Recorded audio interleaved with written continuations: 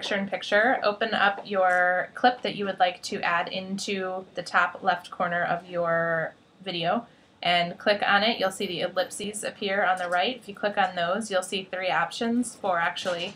The first one is to just add the audio from the video without the actual images. The second one is an overlay. The third one is the picture-in-picture, and the fourth one is the side-by-side. We're going to start with picture-in-picture, so if you click on that, move the playhead to a wider empty cutaway section. Let's try that again. And it will add it to the top.